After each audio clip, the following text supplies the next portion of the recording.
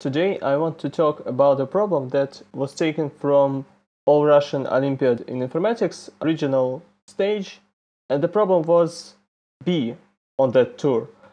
So usually I solve B from that stage pretty quickly, but with this problem it took me around half an hour, I think. So what was this strange problem that took me so long to solve, despite being supposedly simple? If you want to read the statement, you can pause the video. I will tell it myself. So we have a book. The pages are numbered starting from 1. And we surely know that the first K pages are not containing text, so they are illustrations. Then after those K pages, some contain text, but we don't know how many pages there are, and we don't know how many pages contain text. We only know that the sum of indexes or numbers of those pages that contain text is equal to s. So all that we are given is this number k and this number s. The question is, what is the minimum possible amount of pages that do not contain text? So not the possible amount of pages, but the minimal possible amount of pages that do not contain text.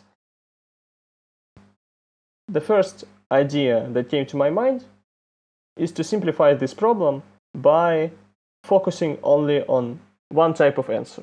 This is a very, very common approach in competitive programming. So for example, like the first obvious observation we can make, we can only focus on those type of this distribution, these answers, where the last page contains text. If the last page does not contain text, then we can cut the end of this answer, cut this part, and improve the answer. So the sum is still s, and the number of pages that do not contain text became less. And how further can we change our answer? And by changing it, I don't mean that we need to decrease the amount of pages that don't contain text any further. I mean that maybe we can change it a little so it becomes more structurized. So after some time, I figured out that you can always look at the answer only in such form, where all the text pages are going in a row with one possible gap. So the final distribution will look somewhat like this. Those are k empty pages, and all the text pages are located in the end with one gap, with gap of one page. If you want the proof, here's the proof. Suppose the text has more than one gap. So let's suppose it looks somewhat like this. The gap can be a single gap, but with width of 2 or more, or it can be multiple gaps. So in both cases, we can take the first t that stands before the gap and the last t that stands after the gap. And we can move this one here, move this one here. The sum didn't change, but if you take the sum of the squares of numbers of pages containing text, the sum of the squares just decreased, if I'm not mistaken. So if you keep the sum of two numbers, but move them closer to each other, then the sum of their squares decreases. Yeah. And this means that we can do this operation, and each time the sum of squares will decrease, so we can't do it infinite amount of times. So after some amount of operations, of such operations, the answer will look like as I described. There will not be two gaps anymore. And possibly we have even improved our answer. Like here, we moved the last t here, so the last page now becomes empty and we can get rid of it. So we might even improve our answer, but not make it worse. So I've spent some time thinking on that form of answer. But to describe such an answer, you need 3 variables. For example, max for the maximal page number that we use, g for the position of the gap, and let's say I for the number of illustrations or pages that do not contain text, so the variable that we want to minimize. Only with these 3 variables you can describe such an answer. But did we simplify the problem or did we make it even worse? Because with these 3 variables, it's a complete chaos. Of course, you can write out some inequalities, but trust me, there's nothing good in there.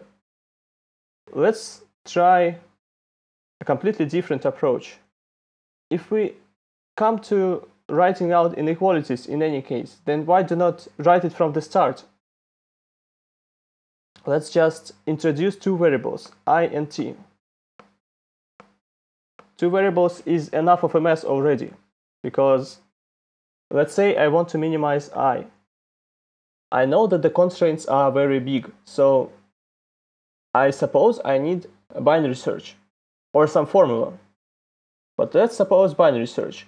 For which t should I check for I?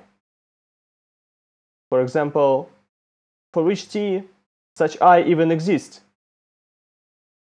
That there exists at least one such distribution with given properties. Let's think if we would run binary search. If I would know I and t exactly, how could I check? Can I check if there is such a distribution with this specific I and t? Well, of course, I shall be at least k, but other than that, how can I be sure that there is a possible distribution of text pages with such I and t? Well, I need to be sure that such sum is achievable, right? But maybe let's dive from another angle. Which sums are achievable with such I and t? Let's draw such a picture. First t pages are illustrations, and overall we have I plus t pages. I plus t. And somewhere here lie our t text pages. What are the possible sums? Well, of course, the minimal possible sum you will achieve if you take the first t pages from this segment as the text pages. And the maximum possible sum is, of course, if you take the last t pages as the text pages. And it is pretty clear that all the intermediate sums are also achievable. Let's prove it. Let's start with the minimal possible sum. And let's move the last text page by 1. So we move it here, then we move it here by 1 page at a time, and until it reaches the limit. And when it reaches the limit, we start moving the second largest page. We move it here, then here, until it reaches the limit again. Every time, on every step, we've increased the sum by 1, and it made all the way from the minimum possible sum to the largest possible sum. So in the end, all the pages will end up here. So of course, all the intermediate numbers are also possible. And that's very good, because now we can just write inequalities. S must be no less than the sum of numbers is this in this range, which is, let's see, k plus 1, k plus 2, etc., k plus t, right? So if you sum up all those numbers, then every k will sum up into k times t, and 1 plus 2 plus 3 plus etc. t is t times t plus 1 over 2. And s must be no more than the sum of numbers in this range, which is I plus 1, etc. I plus t. So in a similar manner, it will be I times t plus t times t plus 1 over 2. But what do we see? We see that this expression does not contain I, which is very good, because it means that we have a strict limit on t which does not depend on I at all. So this part of the condition, it just does not depend on I. So we can just choose a t which satisfies this condition, and then for a given t, choose the minimal I that satisfies this condition. But the second part is very easy, as is the first part. The first part just says that t must be no more than some limit, because this is an increasing function on t. So t must be no more than some limit. And with these words, I can just forget about that part whatsoever. If I just determine what is this limit, I can just forget about that part altogether and just focus on this part. So, okay, suppose I know the t, then the minimum possible I is just a linear expression for I. So you just move this part of expression to the left and divide everything over t, and you get a explicit limit for I, lower bound, okay, for I. And moreover, you see that the bigger t becomes, the lower limit you will get for I. So the bigger the t, the easier it is for I to overcome this limit. This means that we indeed need to maximize t in the first place. We need to find the maximal t for which this part holds true. And after it, we can just find I using a simple formula. Find the minimal I. That's it. Let's implement this this idea. Okay, read K and read S. Now I will do binary search. Of course, I can find the largest possible t that satisfies this condition using quadratic equations, solving the quadratic inequality, to be precise. But I can't be bothered to do it, so I will just use binary search. So I need to find the last integer number for which something is true, which means that I need to set L as some number for which it is still true, this statement, and R set to some number for which it is already not true. So for which t this is surely true? Of course, for 0. For 0 it's also always true. And for which number it's surely not true? Well, I could say 10 to the power of 18, but this will lead to overflow, so I will use a billion. For a billion, this will be already much larger than all possible s. Okay, then while the amount of candidates for the largest possible t is more than 1, take the middle candidate and check that candidate. If for this number as a t, the statement is true. So k times mid plus mid times mid plus 1 over 2. If it is no more than s, then I move L here, otherwise I move R here. So L is always some number for which it is true, and R is always some number for which it is not true. So in the end, when they will meet, L and R, the answer, the largest possible t for which it is true, it will be L. So I will just write like this. And now let's find the smallest I for such t, which will be the smallest possible I altogether at the same time. let's just rewrite this formula. So s is no more than I times t plus t times t plus 1 over 2. Move this expression to the left and divide everything over t. I mean divide everything by t. Okay, divide everything by t. But as I is integer and this is a lower limit for I, we can seal it, so round it up.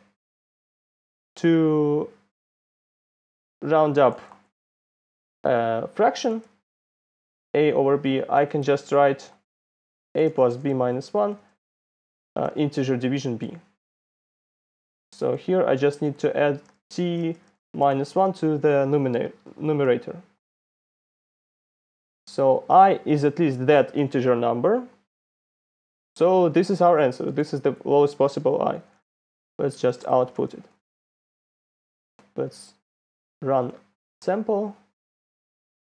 1, 8, we get 3. Okay, that's it.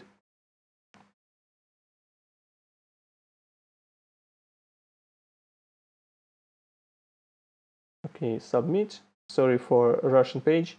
Yeah, I get accepted. But only then I realized that all this time I ignored the constraints.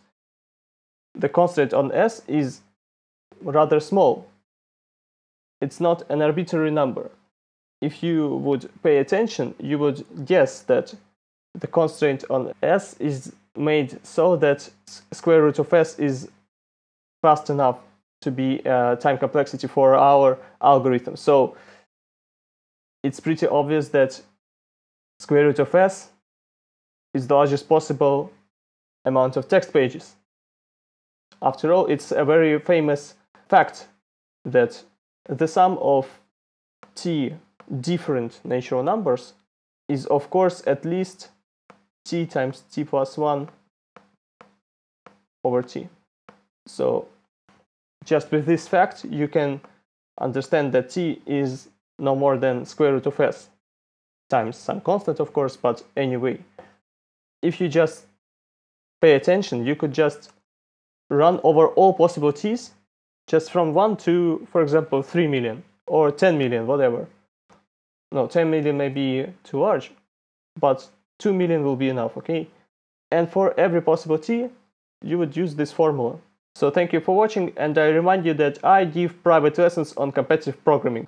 My rate is $25 per hour. If you need my assistance, my contacts are in the description. Okay, thanks a lot, bye.